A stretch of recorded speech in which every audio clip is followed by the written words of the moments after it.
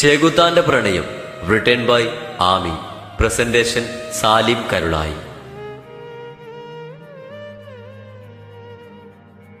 ഈ സമയം അങ്ങ് ഓഫീസിൽ അമലയും ശീതളും ക്യാൻറ്റീനിൽ നിന്ന് കോഫി കുടിക്കാണ്. ശീതൾ, എന്താ അമല? അത് ക്രിസ് സാറിനെ എങ്ങനെ പരിചയപ്പെടും? നിനക്ക് പരിചയപ്പെട്ട എന്തിനാ? ഒന്നുമില്ല, എനിക്ക് പുള്ളിയെ ഭയങ്കര ഇഷ്ടമാണ്. എന്താ? എനിക്ക് ക്രിസ് സാറിനെ ഇഷ്ടമാണെന്ന്. നിന്റെ പോക്ക് കണ്ടപ്പോ എനിക്ക് തോന്നി. പ്ലീസ്, എനിക്കറിയില്ല, ബട്ട് പുള്ളി മാരീഡാണ്. വാട്ട്? ആടി, പുള്ളി കല്യാണം കഴിച്ച് സെറ്റിൽഡാ. അതിനെ നിനക്ക് പ്രേമിക്കണോ? ബട്ട് എനിക്ക് അങ്ങനെ ഒരുപാട് ഇഷ്ടമാണ്. ഇഷ്ടമായിട്ട് കാര്യമില്ല അമല.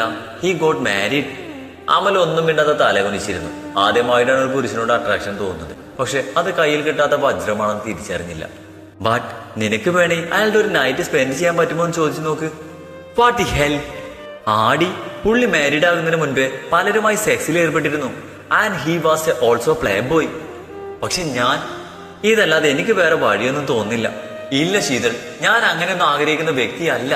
എന്റെ ശരീരത്തിന് അവകാശം എപ്പോഴും എന്റെ കഴുത്തിൽ താലി കിട്ടിയ ഭർത്താവായിരിക്കും. അത് ഞാൻ സ്വയം എടുത്ത ഡിസിഷനാണ്. അവൾ ദേഷ്യത്തിൽ ശീതളിനെ നോക്കിപ്പോയി. ശീതൾ അവളെ നോക്കി ഒന്ന് പുച്ഛിച്ചു. ക്രിസ് ഓഫീസിൽ നിന്ന് വർക്ക് ചെയ്യുവാണ്. അപ്പോഴാണ് സിദ്ധു ക്യാബിലേക്ക് വന്നത്. Chris, we have A problem. Chris മോണിറ്ററിൽ നിന്ന് തലയുയർത്തി അവനെ നോക്കി. നമുക്ക് കിട്ടേണ്ട ആ പ്രോജക്റ്റ് ഇല്ലേ, MJ ഗ്രൂപ്പിന്റെ? അത് ആൽബിനും അവന്റെ കമ്പനിയും കൊണ്ടുപോയി. വാട്ട്? അവൻ അലറി. It's true. മാത്രല്ല, മുന്നേ ഉണ്ടായിരുന്ന നമ്മുടെ ഷെയർ ഹോൾഡേഴ്സ് ഇല്ലേ, ഇപ്പൊ അവന്റെ സൈഡിലാണ്. ക്രിസ്, അടുത്ത മീറ്റിംഗ് എപ്പോഴാണ്? അറിയില്ല. അമല എവിടെ? സിദ്ധു പറഞ്ഞതും ക്രിസ് അമലയെ വിളിച്ചു. അവളോട് ക്യാബിനിലേക്ക് വരാൻ പറഞ്ഞു. അവൾ ഉടനെ ക്യാബിനിലെത്തി. സാർ, നെക്സ്റ്റ് മീറ്റിംഗ് എപ്പോഴാണ്? 1 മിനിറ്റ് സാർ. അവൾ തന്റെ ലാബിൽ നിന്ന് ഷെഡ്യൂൾ തപ്പാൻ തുടങ്ങി.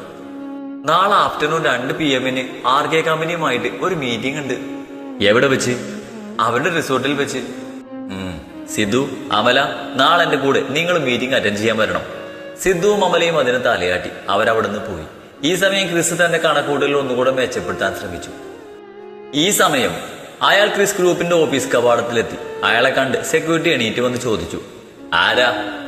ഞാൻ എറണാകുളത്ത് നിന്നാ. ക്രിസ് സാറിനെ സിദ്ധു സാറിനെ ഒന്ന് കാണണം. താന്റെ പേരെന്താ? മനോജ്. ഇപ്പൊ അവരെ കാണാൻ പറ്റില്ല, അവരുടെ വിസിറ്റിംഗ് ടൈം കഴിഞ്ഞു. അല്ല, എനിക്ക് അത്യാവശ്യം ഒന്ന് കാണണം. ഇല്ല, ഞാൻ പറഞ്ഞില്ല തന്നോട് ഇപ്പൊ അവരെ കാണാൻ കഴിയില്ലെന്ന്. അവരുടെ വിസിറ്റിംഗ് ടൈം എപ്പോഴാ? രാവിലെ 11 മണി മുതൽ 1 മണി വരെ. അപ്പോയിന്റ്മെന്റ് വേണേ രാവിലെ 10 മണിക്ക് ബുക്ക് ചെയ്യണം. ശരി. അയാൾ തന്റെ ബാഗ് ഒന്നുകൂടെ തോളിലിട്ടുകൊണ്ട് ഒന്നുകൂടെ ആ ബിൽഡിംഗിലേക്ക് നോക്കി. പിന്നെ പിന്തിരിഞ്ഞ് നടന്നു. രാത്രി ശിവ കുളിക്കാൻ കയറിയപ്പോഴാണ് അവളുടെ ഫോൺ ബെല്ലടിച്ചത്. അവൾ ഡ്രസ്സ് അവിടെ വെച്ച് ഫോൺ എടുത്ത് നോക്കി. ക്രിസ് ആണ്, അതും വീഡിയോ കോളിൽ. അവൾ ഫോൺ അറ്റൻഡ് ചെയ്തു. ഹായ് ഇല്ലത്തമ്മേ. അവൾ അവനെ നോക്കി ചെറുതായെന്ന് പൂച്ചിച്ചു. ഹോ, എന്താ ഒരു പൂച്ചം. എനിക്ക് ഇല്ലത്തമ്മ വിളി ഇഷ്ടായിട്ടില്ലട്ടോ. അതെന്താ എന്നെ ഇല്ലത്തമ്മേ? ഇച്ചായ. പ്രിയ, എന്ത് ചെയ്യായിരുന്നു നീ? കുളിക്കാൻ പോവായിരുന്നു. ഏതാ നീ പോയി കുളിച്ചോ? ഞാൻ പിന്നെ വിളിക്കാവേ. വെയിറ്റ്, കട്ട് ചെയ്യല്ലേ. പിന്നെ എനിക്ക് കുളിക്കണം. നീ കുളിച്ചോ? ഞാൻ ലൈവായിട്ട് കണ്ടോളാം. എന്താ? ഞാനൊന്ന് കാണട്ടെ പെണ്ണെ. ഈ ചായം പോയെ വഷളത്രം പറയാതെ. പ്രിയ, I am so addicted in U. Miss ചെയ്യുന്നു പെണ്ണെ നിന്നെ. കണ്ടോട്ടെ ഞാൻ. വേണ്ട, നിനക്ക് പറ്റൂല. അല്ലെങ്കിൽ ഇങ്ങനെ കണ്ടിട്ട് കാര്യമില്ല. നേരിട്ട് കണ്ടോളാം ഞാൻ. ഇച്ചായ എന്നാ പറയാ? ഉടനെ വരാം പിയൂട്ടാ. ഐ ലവ് യു ഇച്ചായ. Love you to പിയൂസേ. ഞാൻ വെക്കട്ടെ. അവൾ ഫോണ് കട്ട് ചെയ്തും അവനൊരു ആശ്വാസത്തോടെ ഫോണ് ബെഡിലേക്ക് ഇട്ടു. പ്രിയ, നീ ഇല്ലാതെ എനിക്ക് പറ്റുന്നില്ല പെണ്ണെ. അവനത് ആലോചിച്ചു. പിന്നെ റൂമിലെ ഷെൽഫിൽ നിന്ന് ഒരു വിസ്കിയുടെ ബോട്ടിലെടുത്ത് അവനത് മുഴുവനായും കുടിച്ചു തീർത്ത് ബെഡിലേക്ക് പോന്നു. അടുത്ത ദിവസം RK കമ്പനീസിന്റെ റിസോർട്ടിൽ ഇന്ത്യയിലെ തന്നെ ഫേമസ് കമ്പനികൾ അവിടെ പ്രോജക്ട് അറ്റൻഡ് ചെയ്യാൻ വേണ്ടി എത്തിയിരുന്നു. 2 മണിക്കാണ് അവിടെ പ്രോജക്ട് അവതരണം.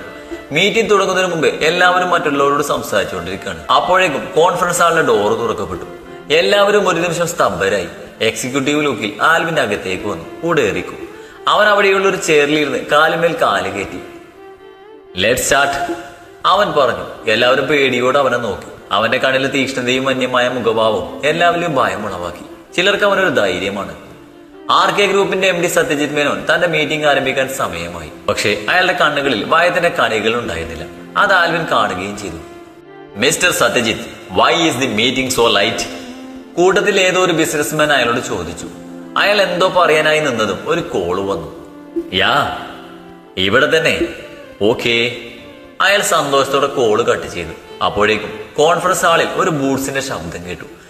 എല്ലാവരും ആരാണതെന്ന് അറിയാൻ വേണ്ടി തല ചെരിച്ചു നോക്കി. വരുന്ന ആളെ കണ്ടതും എല്ലാവരിലും ഒരു അമ്പരപ്പുണ്ടായി. ആൽവിൻ പല്ല് കടിച്ച് ദേഷ്യത്തോടെ അവനെ നോക്കി.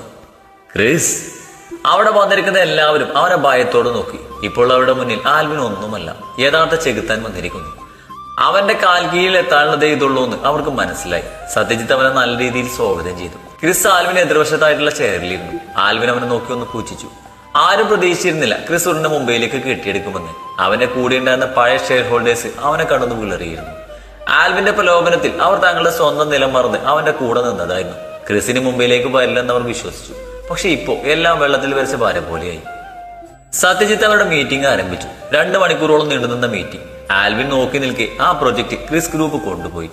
അവന്റെ ഉള്ളിൽ കനലിഞ്ഞ പക പിന്നെയും മാളികത്താൻ തുടങ്ങി. മറ്റുള്ളവർക്ക് കരണക്കുറ്റിക്ക് അടികിട്ടിയ പ്രതീതിയായി. മീറ്റിംഗ് നല്ല രീതിയിൽ അവസാനിച്ചു. എല്ലാവരും പിരിഞ്ഞുപോയി. സത്യജിത്ത് ഡോക്യുമെന്റ്സ് തയ്യാറാക്കി ക്രിസിനെ ഏൽപ്പിച്ചു. പോകാൻ നേരം ക്രിസ് സിദ്ധുവും അമലയും കാറിൽ കയറാൻ നേരം ആൽവിനോടെ പുറകിൽ നിന്ന് വിളിച്ചു. Congratulation. Thanks. Don't think that everything has come to you. Chris ഒന്നും മിണ്ടിയില്ല. I will show you Chris, definitely. അയ്യോ, ഞങ്ങള് പേടിച്ചുട്ടോ. സിദ്ധുവിന്റെ പരിഹാസം ആൽവിന് തീരെ രസിച്ചില്ല. നിന്ന് ഡയലോഗ് അടിക്കാതെ പോകാൻ നോക്ക് ആൽവിൻ. നിന്റെ സമയം എടുത്തു കഴിഞ്ഞു എന്ന് നിനക്ക് മനസ്സിലായി. അതാണ് പൊന്നുമോൻ ഈ ഷോ ഇറക്കുന്നതെന്ന് വ്യക്തം. എനിക്ക് നിന്നെയൊന്നും ഒരു പേടിയില്ല. പിന്നെ എന്തിനാണാവോ ഭാവം വന്നത്? ആൽവിൻ അവനെ നോക്കി പൂച്ചിച്ചു. പിന്നെ ക്രിസിന്റെ അടുത്തേക്ക് നടന്നു. വൈഫിയെ നാട്ടിൽ വിട്ട് വന്നത് ഒട്ടും ശരിയായില്ല. ഇതിന്ന് എനിക്ക് മനസ്സിലാക്കാം നീ എത്രമാത്രം ഭയക്കുന്നുണ്ടെന്ന്. അത് കേട്ടതും അവന്റെ രക്തം തിളക്കാൻ തുടങ്ങി. നിന്റെ പെണ്ണിനെ നീ കാണേ കൊണ്ടുപോകും ഞാൻ. നെഞ്ചിൻ കൂടിൽ ആഞ്ഞൊരു പ്രഹരം. ആൽവിൻ തെറിച്ച് അവിടെ സെറ്റ് ചെയ്ത ഗാർഡനിലെ കമ്പിയിൽ ചെന്നിട്ട് ശിവയെ അവൻ തന്നിൽ നടത്തുമെന്നറിഞ്ഞ ആ നിമിഷം പോയതാണ് അവന്റെ ക്ഷമ. ഇപ്പോൾ അവർ കാണുന്നത് മാസങ്ങളായി പൂട്ടിവെച്ച ദി റിയൽ ഡെവിളിനെയാണ്. ശിവയുടെ സാന്നിധ്യത്തിൽ അവനൊരു ചെകുത്താനാണെന്ന് പോലും അവൻ മറന്നിരുന്നു. ക്രിസ് വീണ്ടും അവനെ തല്ലാൻ വന്നതും സിദ്ധു അവനെ പിടിച്ചു വെച്ചു. ക്രിസ്, നീ ഒന്ന് അടങ്ങ്, പബ്ലിക് ശ്രദ്ധിക്കുന്നു. അവൻ നോക്കുമ്പോൾ ആളുകൾ അവരെ തുറിച്ചു നോക്കുന്നത് കണ്ടു. എങ്കിലും അവന്റെ ഉള്ളിലെ ചെകുത്താൻ അടങ്ങിയില്ല. ക്രിസ് സിദ്ധുവിൽ നിന്നും കുതറിക്കൊണ്ട് അവൻ ആൽവിന് നേരെ വന്നു. അവന്റെ നെഞ്ചിൽ കാലെടുത്ത് വെച്ചു. This is my last warning. നിനക്ക് എന്നെ എന്ത് വേണമെങ്കിലും ചെയ്യാം. ബട്ട് ആരോടൊന്നും ചെയ്യാത്ത എന്റെ പെണ്ണിന് നേരെ നിന്റെ കൈ പൊങ്ങിയാ തീർത്തിരിക്കും ഞാൻ. നിന്നെ പോലെ നാറിയെ കളി കളിച്ചിട്ടില്ല. നേർക്ക് നേർ, മനസ്സിലായോടാ? അവനവന്റെ നെഞ്ചിൽ ആഞ്ഞു ചവിട്ടിക്കൊണ്ട് അവിടുന്ന് പോയി. ദിവസങ്ങൾ പിന്നെയും കടന്നുപോയി. ആൽവിന് അധികം ഒരു പ്രശ്നത്തിനും വന്നില്ല. ഇപ്പോൾ ഷെയർ ഹോൾഡേഴ്സ് ഒക്കെ അവരുടെ പരിധിയിലേക്ക് വന്നു. ക്രിസിനെ പേടിച്ചുകൊണ്ട് തന്നെ. അങ്ങനെ ഒരു ദിവസം ക്രിസ് സിദ്ധുവും ഓഫീസിലേക്ക് പോയിക്കൊണ്ടിരിക്കുകയാണ്. അപ്പോഴാണ്, സാർ, ആരോ നമ്മളെ ഫോളോ ചെയ്യുന്നു. ഡ്രൈവർ പറഞ്ഞതും ക്രിസ് സിദ്ധുവും പുറകിലേക്ക് നോക്കി. ഒരു ഓട്ടോ ആണ്. അതെ സർ. അശോകൻ ഞാൻ പറയുന്ന പോലെ കാർ ഓടിക്ക്. ടീക്കേ സർ. ക്രിസ്, നീ എന്തിനുള്ള പുറപ്പാടാ? Just wait Sidhu. അവൻ പറഞ്ഞതും അയാൾ വലത്തോട്ട് കാറ് തിരിച്ചു. അതുപോലെ ആ ഓട്ടോയും അവരങ്ങനെ തന്നെ ഓടിച്ചു. ഒടുവിൽ മെയിൻ റോഡ് കടന്ന് അവരൊരു കാട്ടുപ്രദേശം പോലുള്ള ഒരു സ്ഥലത്തെത്തി.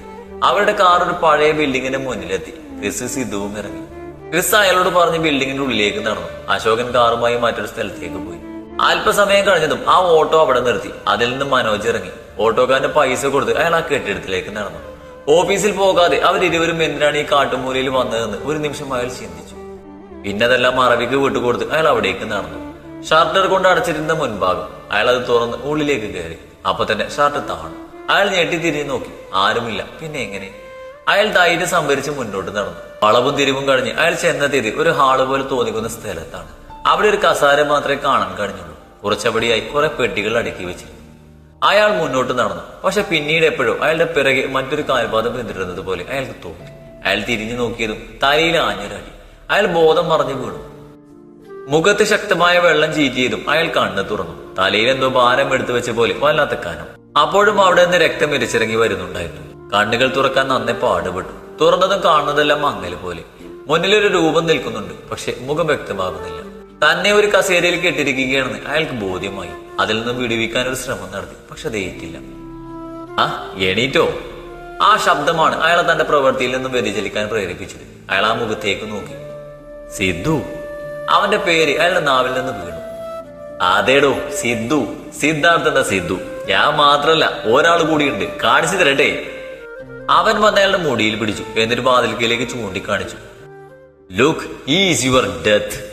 അയാൾ ആയാസപ്പെട്ടുകൊണ്ട് മുന്നിലേക്ക് നോക്കി. ആ രൂപം നടന്നു വരുന്നു. ആ രൂപത്തിന് പുറകെ വേറെ രൂപങ്ങളും. അവൻ അയാളുടെ മുന്നിലെത്തി. അവിടെ ഒഴിച്ചിട്ടിരുന്ന ചെയർ വലിച്ചു നീക്കി അയാൾക്ക് നേർക്ക് നേരായിരുന്നു. അവനൊന്ന് മുന്നോട്ടാഞ്ഞു. അയാൾ അവന്റെ മുഖത്തേക്ക് സൂക്ഷിച്ചു നോക്കി. അലക്സാണ്ടർ. അയാൾ അതിശയത്തോടെ ക്രിസ്റ്റിനെ നോക്കിക്കൊണ്ട് പറഞ്ഞു. എന്നാൽ തന്റെ അച്ഛന്റെ പേര് അയാൾക്ക് ഇങ്ങനെ അറിയാവുന്ന ചിന്തയിൽ വീണുപോയി ക്രിസ്. അതുപോലെ Sidhu. How do you now my father name? അറിയാം. How? Because you are the Alexander. Oh really? But I am not Alexander. I am Christopher. Always Christopher. അല്ല. അയാൾ കുഴഞ്ഞുകൊണ്ട് പറഞ്ഞതും ക്രിസ് നെറ്റിച്ചു വിളിച്ചു. ക്രിസ്റ്റഫർ, അത് നിന്റെ പേര് മാത്രമാണ്. നിന്റെ രൂപം, നിന്റെ വേഷം, ആ നടത്തം, ആ പൗരുഷം, എല്ലാം അലക്സാണ്ടറാണ്. നിങ്ങൾ ആരാണ്?